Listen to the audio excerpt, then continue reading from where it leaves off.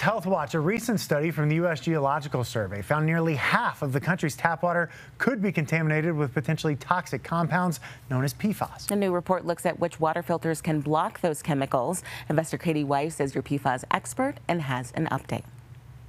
The Environmental Working Group tested 10 water pitchers and found some of the most well-known are not effective at fully filtering out PFAS, the so-called forever chemicals used in products like nonstick cookware, stain-resistant carpets, and cosmetics have been linked to an increased risk for a number of health problems. Cancer, disruptions in the immune system, developmental delays in children, fertility problems, high cholesterol, and high blood pressure, to name a few. EWG senior science analyst Sydney Evans says 3 of the filters tested stood above the rest. They actually reduced PFAS down to non-detectable levels, which is really great. We weren't really expecting to see that. In the study, pitchers from clearly filtered and zero water blocked 100% of PFAS tested. So did the standing travel Berkey filter system.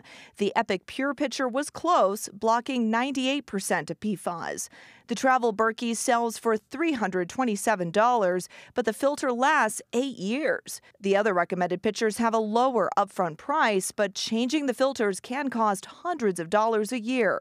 For a full year's use, Epic has the lowest price. It was really easy to set up the filter. It flows through pretty quick. It's a decent size, so you don't have to refill it that much.